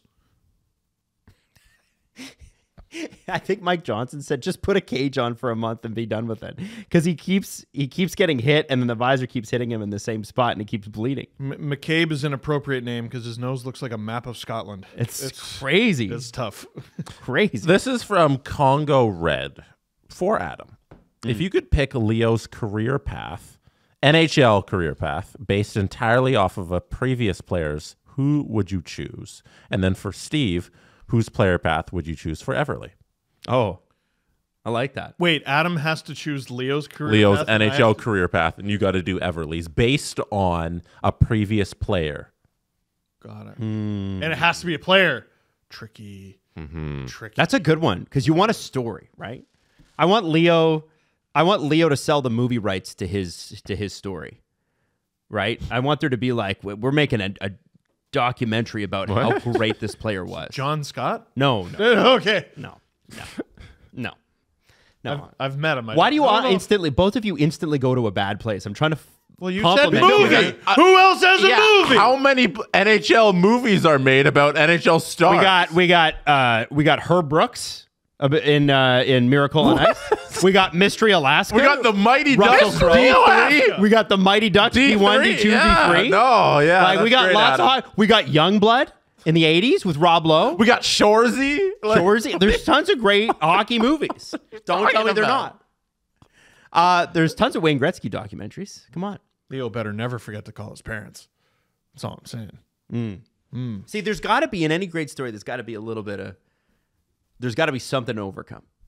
I have an answer for Everly. Okay, go. Okay, so in my head, I was like, I got to pick a man because she can be a woman who has a man's career path. Who cares? Doesn't matter. It doesn't matter. And then I was like, Haley Wickenheiser's a gold medalist and a doctor. Oh, I like that. And And that's- played in a men's league in Europe too. Haley Wickenheiser has lived one of the most ridiculous lives in the history of hockey. Yeah. One of the most ridiculous lives in the history of humanity.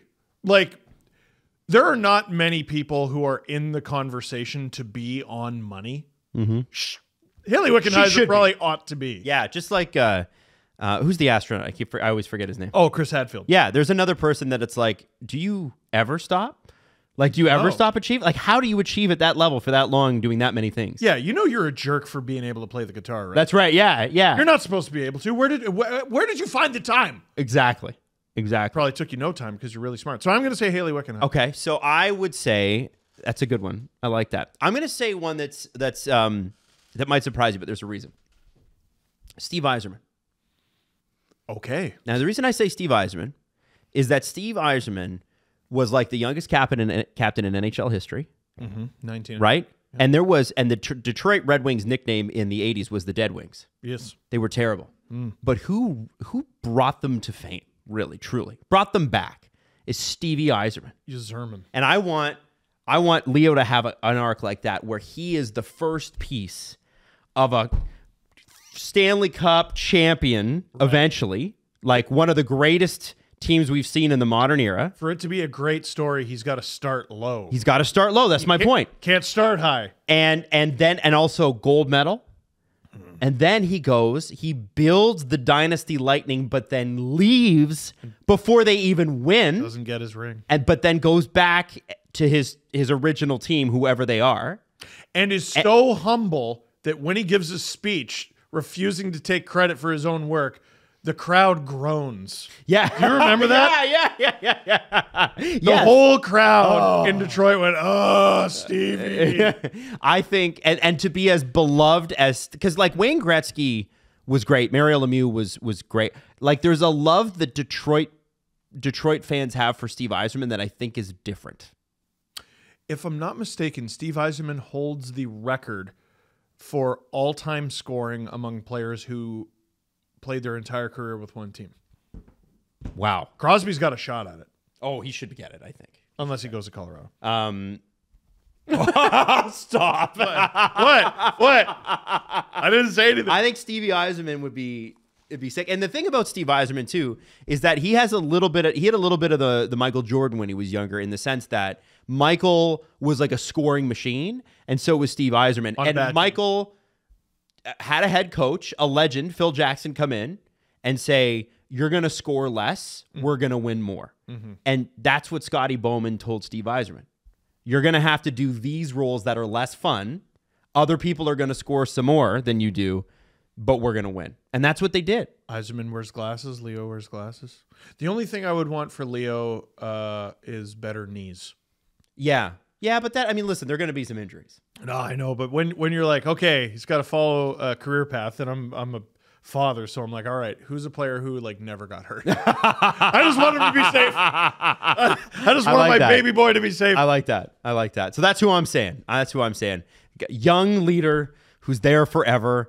And there's that picture, this picture of Steve Yzerman, and if you want to Google it, Steve Yzerman hugging the cup, missing a tooth. Do you not see that for Leo? 97. Absolute warrior. God, I would love that. Oh. And then he brings the cup back to Whitby. No, we would, okay. Whitby Ajax. This is very silly. Okay. I would want Leo's Day with the Cup to feature the Black Dog Pub. Okay. Scarborough. Have you considered that it's not up to you? No, I haven't. Okay, just throwing that out there. I haven't. Okay. But for those of you who don't know, that is a place in Scarborough where the Cup has been 2 or 3 times. Steve Yzerman's last season in the NHL, talking about a guy who makes sacrifices, still had 34 points in 61 games. Babs had his ice time down to 12:46. Damn. I bet he loved him. Oh, I bet they got along like a house on fire. And you could see the points drop off, too. So at the end of the 92-93, Yzerman has 137 points in 84 games. And then there's the lockout shortened year, 82 points in 58. Or sorry, the next game, he had an injury shortened year, but his point total never crosses 100 again. And that's because there's more of a team game in Detroit. What was his final season?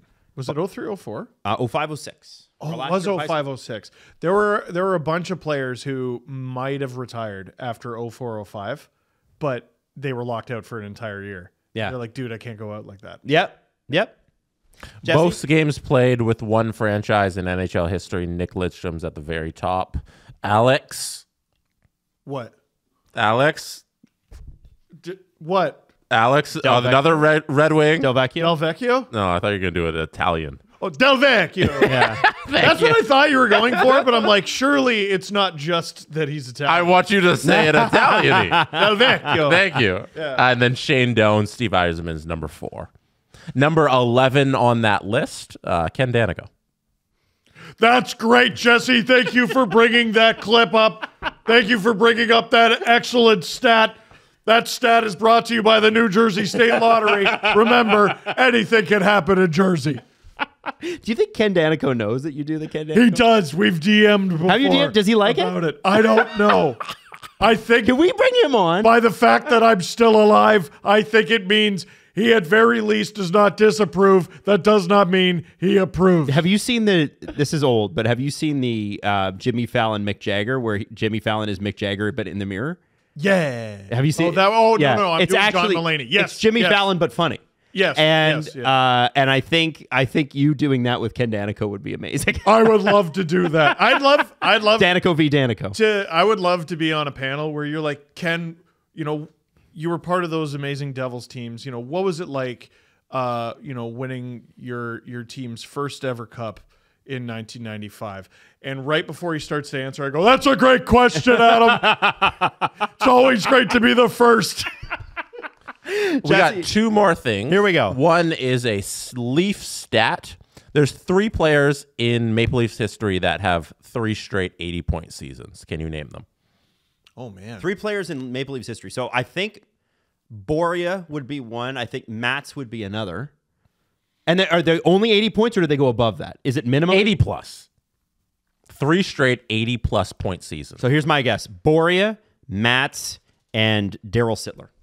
Steve, who's your 3? Okay, I don't think Boria. Rick 5, maybe Vinny Damphus? Sittler. Oh. Sittler. Vive. I don't think Sundin did it. I don't think Gilmore did it. Anderchuk might have done it. Are we missing like Mitch Marner? Yeah. Wait. Mitch. Mitch did it. You got submit. Mitch Austin Sittler. Submit 3. Okay, I'm going to say Mitch. Yeah. Boria, because I want to get crazy. Yeah. And I'll pull Mats off that, and I'll do Vinny Damphus. Sittler, Lanny McDonald, and William Nylander. Wow, really? Last night, he got 80 points, which is his 3rd straight 80-point season. Mitch Marner and Austin Matthews have not had 3 straight 80-point seasons yet. Both of them will enter number 4 and number 5 on this list within the next couple of weeks when they hit their 3rd straight 80-point season. That's got to be because of the shortened seasons, right? Yes. Yeah. Oh, my God. Cool. That's so William That's Nylander is the 3rd player in Leafs history to have 3 straight 80-point seasons. But why is he so soft and not worth it? And the only reason he did it is because he beat Matthews and Marner to that mark last night. That's amazing. Yeah. Pretty fun. Also, William Nylander's still the team leader in scoring. Yeah.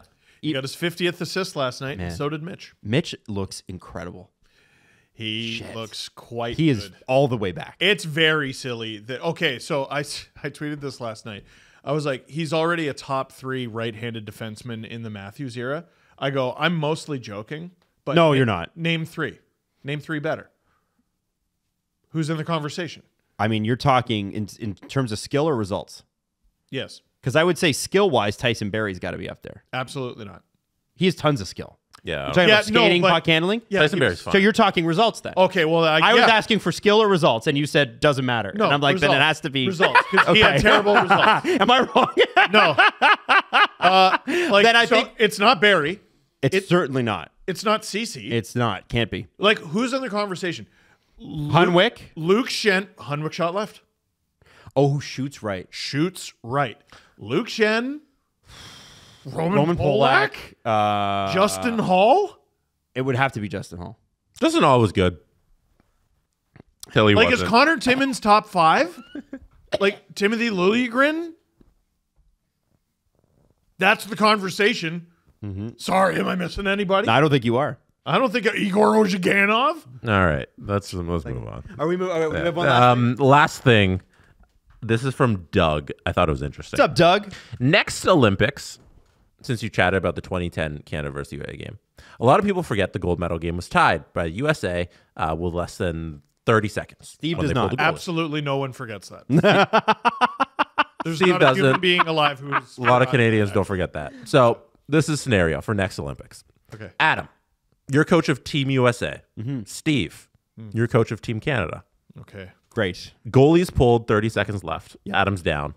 What 6 players is Adam throwing out there for his goalie pulled lineup? Steve, what 5 players are you putting out there to defend Adam from scoring? Do I get to decide Adam's players? No, your Team Canada. You're the Adam's Team USA. You're the coach of your team. Maddie. All right. Maddie's laughing at you. Okay. All right. So obviously I'm a Leaf fan, but obviously this is obvious. It's Austin Matthews. It's Austin Matthews. He's gonna be one of your 6. Shit. You got to defend him. I'm gonna say Adam Fox. Okay. You know you're. Oh, yeah, never mind. No. No. Go ahead. Go ahead. Go. No. Go. What are your 6? My 6, right? Okay. Yeah. Austin Matthews, Adam Fox. All right. Hart Trophy winner, Rocket Richard Trophy winner, Norris Trophy winner. Those 3 guys. Sure. Matthew Tkachuk. That really sucks, doesn't it, Steve? Really, really sucks. Then I'm throwing out Jack Eichel, Jacob Slavin, JT Miller, and How many freaking players is that? Whoa. That's 3. Whoa. Jacob Slavin, Jack Eichel, JT Miller, JT Miller, Adam Matthews. Fox, Matthews, and Tkachuk. You already got 6. okay, that's it. I'm good with that. Oh shit. I didn't even take Charlie McAvoy. The reason I was like a little down on your list very early on is because you took 2 defensemen. Well, I just figured with 6 and the defense is You're trying to score a goal. I know. Why did you get 2 defensemen? Because I figured Adam Fox could do all the offense and Jacob Slavin could do all the, hey, if somebody gets too high, I don't know. Nathan McKinnon, Connor McDavid, Ew. Mark Stone, Gross. Stinky. Makar, Taves. At this point, Aiden Hill. Oh, you picked your goalie too. Well, I probably ought to. Because it's 6-on-5, right? Hill. Well, I have to pick 6. Adam has to pick 6. Who are your goalies? What is it again? Hill? Aiden Hill, Cale Makar, Devon Taves, Connor McDavid, Nathan McKinnon, friggin' Mark Stone. It's pretty good. It's a lot of speed. I don't think Adam scores. I hate the fact that Unless- Mark Stone's the one that bothers me the most. The takeaway machine. Lowest one. I think it's curious that you don't have Mitch Marner. Ooh. Wow, are you a hater? Defending Who a the lead. hell do I take off? Yeah, that's the thing, though. Like, do I Stone, McKinnon, McDavid? And you have 2 defense, and you don't have Sidney Crosby. Who do I kick off? Games taking place tomorrow. You don't have Crosby's Sidney Crosby on the ice for that. You don't have Sidney Crosby on. Game on on the the ice line. Game 30 Gun to the seconds. earth. Gun to the earth. Andre Iguodala. Yo, Mark Stone is your Andre Iguodala, I think. You don't have Sidney Crosby. It's Mark Stone, though. It's Sidney Crosby. So there'd be the golden goal, and then if Mark Stone's out there, the golden stole, as in The stolen golden puck. No. The golden. Go to jail. I liked it, and I think that you should too. The golden pound of tape on the butt end of his stick. No, that's my answer. I'm sticking to it. Wow. Damn. Hens fans are gonna so mad at you. Sidney Crosby and Mitch Marner left off the ice. Wow. For Devon Now, Taves. imagine I changed my. Oh yeah, 2 defensemen. Mitch Marner. You imagine I put 4 forwards out there? What an asshole I'd look like. Put Mitch out there and next to Makar. On the right, yeah, have 2 righties out there. That's the most ridiculous imagine. part of it. Not that he's not a defenseman. That's the most ridiculous part of it. Yeah. Like, imagine I take out, let's say McKinnon, and I put Marner. People are like, this fucking guy. That would be. You can't do that. The guy who had the Matthews tweet last week just said Marner's better than McKinnon. Yeah, no, that's my answer. I'm sticking to it. Okay. Adam, I feel like you're lacking high end scoring. Like you got Matthews, obviously. Okay. Kachuk's gonna be able to get something in there. Yeah. Adam Fox. Like, who am I? Okay, I could go with like Gensel, No. Hell no. Kyle Connor, Patrick Kane, Jason Robertson. Clayton Keller's probably in that conversation. Yeah. Alex DeBrincat? I put JT Miller and Jack Eichel out. You know who I think really should be out there instead of Adam Fox? I'm not trying to disparage Adam Fox at all, but You're Quinn Hughes? crazy that you think. Oh. 1, Quinn Hughes. Oh. 2, Jack Hughes. Yeah. You can go Yeah. either Hughes in that spot. Yeah, you and I would be happy. Would you go 5 forwards, 1 D? Or Maybe. You're trying to score. Yeah, but if two of your D are Adam Fox and Quinn Hughes, I think you're good. Yeah, maybe I should take Slavin off and put Hughes on. I just can't take Adam Fox off the ice. Yeah. I think it might be. I think it might be Hughes and Hughes is Fox. probably better. Yeah, or Hughes and Jack Hughes. And the reason and Luke. And Luke, all of them. Let's put them all on. Craig Hughes. Yeah, and Hugh Jackman. The long lost other Hughes. If you want more Finnish too, DeBrincat's an American. So anyway, I don't know. The reason I wanted Matthews to be set up for his big shot, right? Mm-hmm. And I figured JT Miller can clean up rebounds and also shoot like a crazy man and do anything you want him to do. Jack Eichel is going to set you up. Adam Fox is going to set you up. No, dude. You have Eichel in the right-handed bomb. You have Matthews in the left-handed bomb. You have JT Miller and Matthew Tkachuk fucking shit up in front of the net. And then you have Quinn Hughes and Adam Fox walking the blue line. That's going to be a crazy That's pretty good. That's going to be a crazy-ass team, man. I can't wait to see that. Ooh. Can't wait. Now, to end the episode, we're going to do something a little bit different. Randi Druzen, who is an author, is going to join us. She's talking about her book, Behind the Mask, a revealing look at 12 of the greatest goalies in hockey history. And what's crazy about this book and really, really interesting is that she interviews people around them. Mm-hmm. What made their careers, and she gets some pretty cool stories. And these are not just modern goalies, although Carey Price is involved. Yes. There are goalies all the way back to guys like Mike Palmateer and that sort of thing. So let's bring on Randi. Bringing on Randi Druzen. The book is called Behind the Mask, and this is about 12 different star NHL goalies, some that you may have grown up with, some that were, that have just retired, some that are a little bit more contemporary. Randi, welcome to the show. We're so excited to have you on. And I want to just run through the list of goalies that you've kind of done profiles on before we kind of get to the concept of the book. Roger Crozier, Rogie Vachon, Jerry Cheevers. This is a name I don't know. Ed Giacomin. I hope I pronounced that right. Tony Esposito, Vlad Tretiak, Mike Palmateer, Grant Fuhr, Roberto Luongo, Marc-Andre Fleury, Henrik Lundqvist, and Carey Price. So what was the goal and how is this book formatted? Because it's kind of different from any hockey book I've ever heard of. Yeah, I mean, it's formatted like an anthology. So each goalie gets his own chapter. So therefore, people who have interest in 5 goalies only have to read those 5 chapters. They don't have to read the rest. So every chapter is self-contained. And I did my best to make sure there's some overlap in some instances where the goalies played each other. I tried to make sure there were no discrepancies in describing a certain series from one chapter to the next. So there should be some consistency as well. Okay, so let's go through some names here. We'll start with somebody that everybody knows, Marc-Andre Fleury. Mm-hmm. The chapter on him, obviously he's beloved. Really mean guy, hater, nasty. What did you find out about him? What's the there's so much done on Marc-Andre Fleury, but I think there's a lot that's still untold. Well, I think with him he's such a nice person and he's so much fun, which is different than a lot of goalies, that people overlook the fact he's very intense competitor. Like he would stay on that ice and not leave until the coaches basically said, okay, it's time. You need to leave us alone now.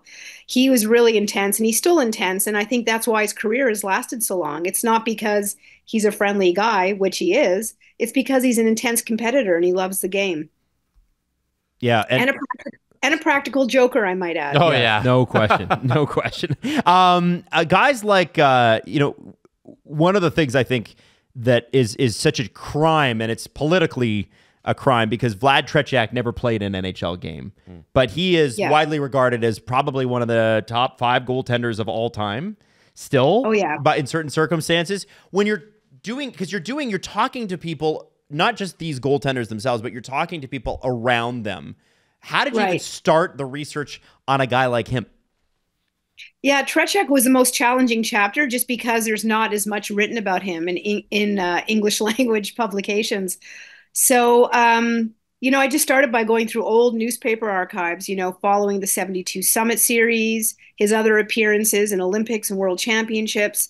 And I also spoke to Alex Braverman, who's a hockey insider, so to speak, who speaks Russian. So he really helped put me in touch with Tretiak.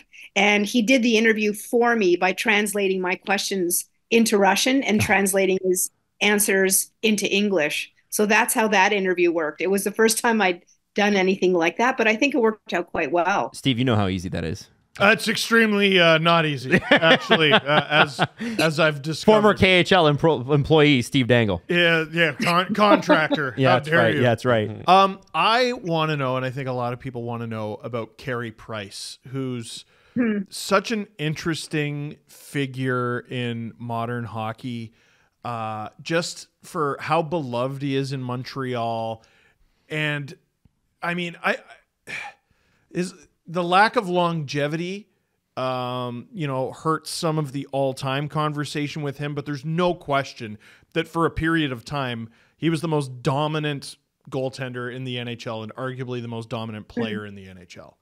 Mm-hmm. Definitely. And that one season was, a record-setting season. Like, it was just phenomenal, and all the awards he won and the people he amazed with his, performance.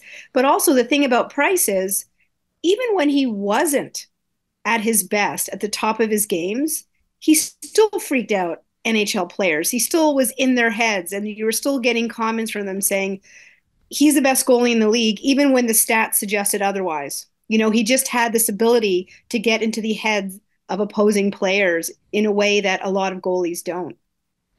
It's a fear, right? You almost wonder if he had to face better shots just because teams feel like they had to elevate their game against him, right?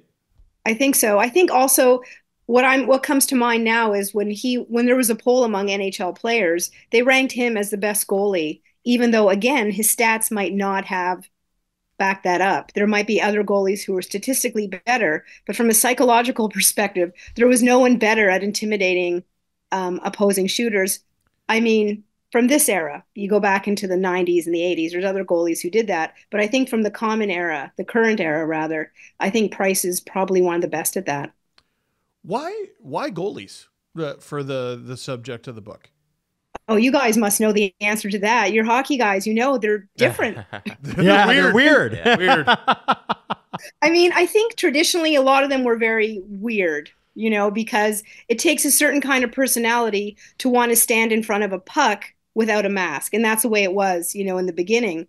Now, because the equipment has improved and it's more systemized, the approach for goalies to hone their skills and to go through the system, I feel like they're not quite as odd as they used to be, because a really odd person would not make it through that selection process. But they are different. They do, march to the beat of their own drummer. And in many cases, they're a little quirky. I wouldn't say completely odd, but I'd say a little quirky. Very much looking forward to the chapter on Mike Palmateer, because seeing him play in the Legends game, 3-4 years ago, or maybe even 5 years ago now. Centennial Classic, yeah, where he played and then he fell on his back, and I'm like, please don't break something, man. Like, it's amazing. The end of it. He was like, okay, we gotta go. Jess, you have anyone you want to add here? I always like asking the author of the book, what's your favorite story from the book? My favorite story, well, there's so many, that's why I like writing about goalies rather than, say, left wingers.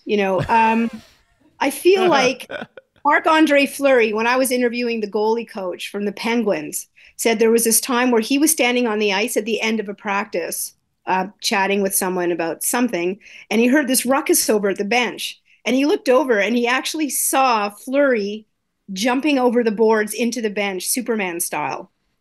And he did it with such exuberance, and there was such a great reception that it's something that stuck out in this goalie coach's mind enough for him to tell me this, 10 years later. Like head first?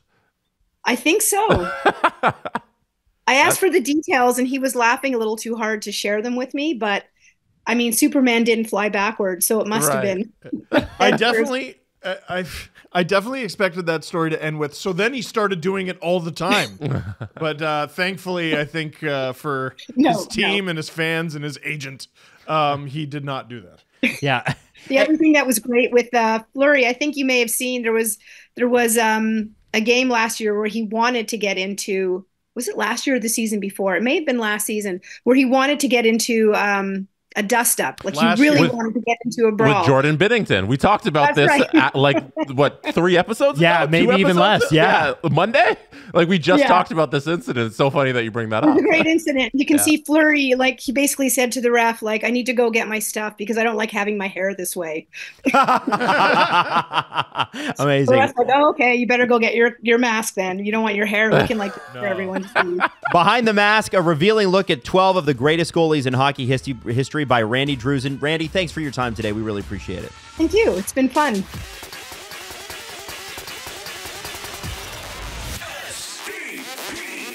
The Steve Dangle Podcast. Follow the guys on Twitter at Steve_Dangle, at Adam WYLDE, and at Jesse Blake.